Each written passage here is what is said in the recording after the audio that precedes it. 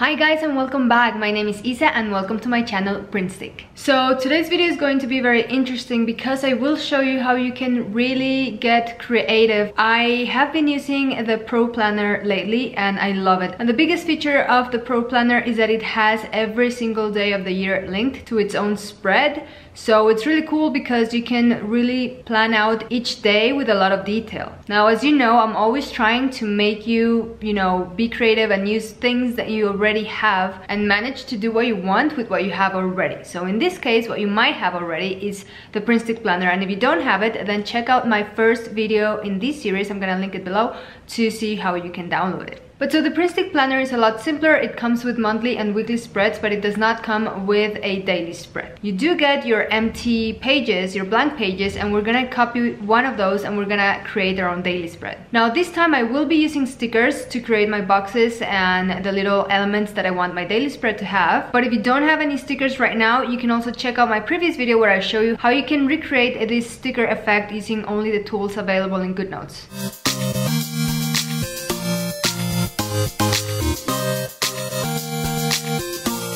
A few useful things that you should think about before we begin is what are you going to be adding to this daily spread. If you haven't been planning with a daily spread like I have with the Pro Planner, then it might not be as easy to know what you want to include in this page. Now in my case, because I've been using this, I know exactly what are the things that I want to add to each of my days. Once you have figured out what you want your daily page to have, then we're ready to start. The stickers that I'm going to be using today are actually from the Rainbow Sticker Book. So if you want to follow along with this, I'm gonna leave a link below to where you can get this. Okay, so the first thing is to find my white spread, which is at the end of the planner. So you can either go to your last tab here and swipe left, and this is the white page, or you can always click on your 4 squares on the top left and then scroll down and you'll find the white page here as well. Okay, so the next thing I want to do is create a copy of this page, and I'm actually going to bring it right next to my weekly spread, which is where I want to keep my daily spreads. So I'm gonna go to my squares, click on select, tap on that white page, and then click on copy. It's copied. Now click on done, close, and I'm going to navigate back to where I was, where I had that weekly spread that you just saw, and I believe that was May, and it was probably this week. Yeah. So after this weekly spread is where I want to insert that white page, which is going to be my first daily page for that week. So I'm gonna click on these 4 squares on the top left. And as you can see, this is where I'm at right now. And if I click on the bottom arrow, I'm going to select on add page after and paste page. And this is going to paste the page that I have just copied, which is this blank page. And now we're ready to start. Okay, so first I need to find some stickers where I can put the day of the week. So I think I'm gonna go for something simple like this rectangle down here. And I'm just gonna make it a little bit bigger. And I just happen to have the font that is actually used throughout the planner installed. So I can go ahead and select my text to change to that font, which is Marcadores. And that's pretty cool because it's going to make the text really match the look of the rest of the planner, because as you can see, this is the same font. So it looks neat together.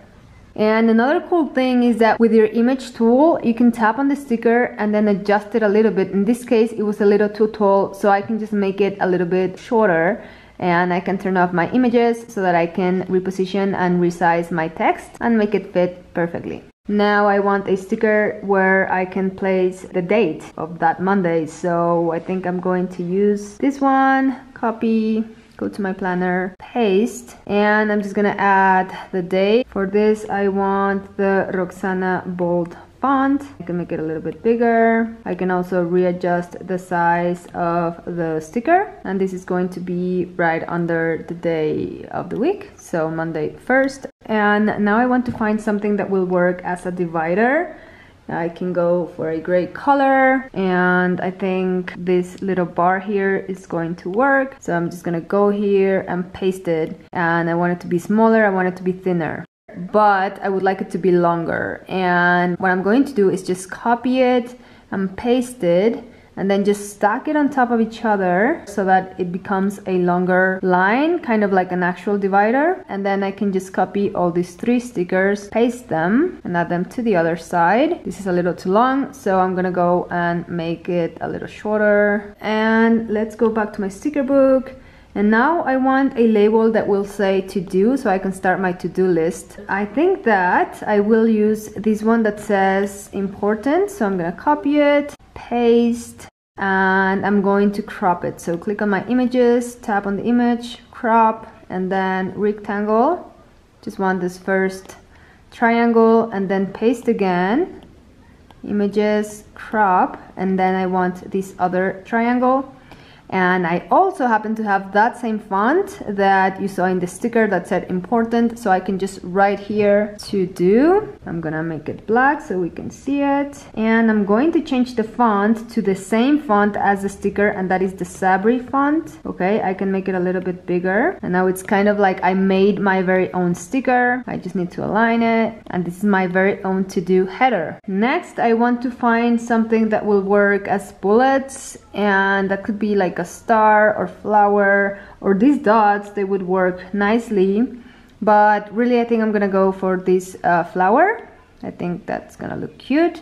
Tap and hold, click on paste, and these are gonna be tiny, so I'm gonna resize them to make them smaller. I'll make copies in a second. But so this is gonna be my to-do list, so I need kind of like a bullet, and then I need a line so I can write what I need to do. So for that, I'm gonna go with my pen tool, a thin option, maybe a little thinner than that, something like this, black, and then use your perfect shape tool to make sure that your line is going to be straight, and do something like this. You can adjust as needed, so you have enough room to write what you need to do. And I think that this bullet can be a tiny bit bigger, around there. And when you're happy with the result, you can just copy this whole thing and then paste it right under. Now, a little tip I have for you, what I do here when I'm pasting different items and I want them to be aligned, I just create a straight line using my perfect shape tool and the pen to align them correctly. So as you can see, this one is like misaligned here. It's like a little too much to the left. So I'm just gonna select this set and adjust it correctly. Now I can copy these two. And again, using this yellow line as a guide, I know where to place them. And I think I'm gonna make this whole thing a little bit smaller and maybe make a couple of more. Now down here I still have some room. I can actually make this a tiny bit smaller and move my lines to the right, and I'm going to enter a box to keep track of my meals. And let's go to this peach color, and I think I'm gonna use this meal box because it's so straightforward, and I'm going to make it bigger. Okay, I'm sorry, but GoodNotes has been stressing me out so much because every time, not every time, but many times when I want to resize a sticker, it just like tilts it a little bit and there's no way to bring it back. Can you see that it's not straight anymore? It's so annoying. I am really annoyed. I found that, I'm gonna paste it again, if I use the image tool instead of the lasso to resize, this happens less. It still happens sometimes, but much less. So that's kind of a workaround, and then just be super careful that you don't accidentally tilt the sticker, you know, when you're resizing it, because you will not be able to bring it back to the original position. So that's quite annoying, but as I said, with the image tool, you can get around that issue most of the time. Okay, so I'm just going to resize this a little bit, okay, and reposition it because I do want to have a little more room down here for my meal, because I want to copy this text box and then I wanted to read food and 2 dots. Okay, now I'm gonna create my guide once more here with the perfect shape tool, because I've decided that I have a ton of space in between these bullets and I think that I can shorten that space to save some room. So I'm just gonna bring them up a tiny bit, each row like this. That looks fine. Okay. And then I have more room, it doesn't look as cramped. Right, next I'm going to create my schedule here on the right side. So I'm gonna look for a box where I can write down the word schedule. Let's see, I think that we can use this one. And I'm actually going to copy this text box that I had here because I want that same font. And I just want to change the color to this dark blue. And I'm just gonna grow the sticker. Remember, you can deform it a little bit. I don't want to deform it that much because it has a polka dot pattern, and if I deform it too much, it's gonna look weird. So just a little bit, and then I can grow it just so that the text will fit nicely. Something like that, okay? Activate my images so I can grab the whole thing together here. And next I'm going to add smaller text boxes because I want the times, okay? This is going to be my schedule part, so I need text boxes. I'm going to justify the text to the right. I want all the text to, like, from the right be moved to the left when I change the text for the following hours. So I'm going to place this and then add a thinner line. So with my pen tool, go on the smallest size or whichever size you want, but I want it to be small because I'm gonna create a lot of rows for my schedule. So just create a line. That was actually too short and I think it is too thin. Let me just go to a 0.15 millimeter and then something longer. I can always just move it out of the screen. You know, there's no problem if the line was too long. Then align my hour. And when I'm happy with the result, I can just copy these two things, start creating my schedule. Again, I'm going to create a guide here just so that I know how to align my boxes. I think my schedule is going to run from like 7 a.m. to maybe 11 or 12 at night. I haven't counted the boxes, but I'm pretty sure this is going to be enough. You can always readjust in case it's not. But I'm basically just creating a ton of boxes, and now I can get rid of these yellow lines. Careful not to touch the black lines, because if you do, you will also delete those. We don't want that. And let me just bring these higher up, somewhere there. And now I can go ahead and change the hours. So this is where you decide if you want to go by 15 minutes, half an hour. Of course, you're gonna need a lot more slots if you are going to do times more often than every hour. But I am going to just do hour by hour right now. And my text boxes are too small, which is annoying because I have to grow them each time. So you can learn from my mistake and then just make the text box bigger from the beginning so that any number that you enter will fit without the need of growing the box. Okay, so I actually created too many boxes and I can see that this one here at 10 is a little misaligned. I feel like it's too low, so I'm just gonna bring it up a little bit. And I can get rid of these two bottom boxes because I don't need them. My schedule will end at 12 and I have enough boxes for that. So an option I have is just to make everything bigger, so I'll have more room, and I can just move this to the right if it gets too long because I have more things to enter here. I think I like it like that. And then my little header, which by the way I totally forgot to change this word, it's not Monday, it's schedule. Sorry about that. Okay, so my schedule is done. Now I forgot that I also wanted somewhere where I can put which month this is for, because obviously since this is a white page, I'm not gonna have any tabs selected from the months here, so just to have it somewhere. So I'm gonna go and pick a sticker. I think maybe this one will work. And then just add it somewhere, which I'm not sure where. Let me copy this text box with the same font, and this is going to say June. Okay, and then let's turn off my text boxes, turn on my images boxes so that I can grow the image. And now the opposite. And I can always use my image tool and shorten my sticker. And now I need to know where to place it. I think that for now I'm just gonna place it here at the corner just to like have it visible but not too much in the way. Something like that. Okay, so it's looking good. I think that I'm only missing my exercise, my materials.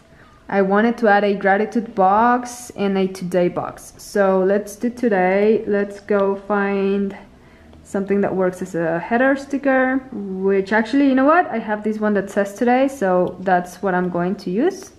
So copy and then paste. And then I'm going to use my perfect shape tool to create a box around the sticker. So let's go with this size of ink, something like this. I think it looks fine. There I have my today box just to keep notes, important things to remember. Now I'll make a box for exercise. So let's go maybe to this lilac color, this one from here. Copy, paste, gonna make it a bit bigger. Create a text box that says exercise. This time I need my box to be a little longer, so I can just adjust it using the image tool. And just like we created this box, I'm going to create another box. But actually, you know what? It was too thin.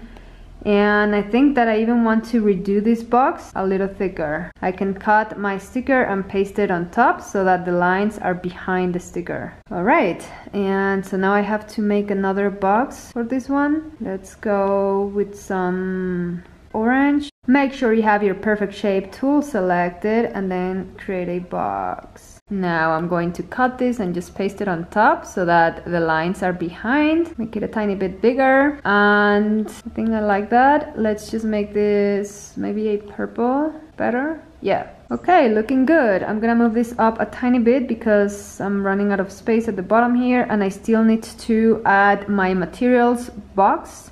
So I'm just gonna go ahead and create the box with my perfect shape tool. It's just gonna be like a U shape.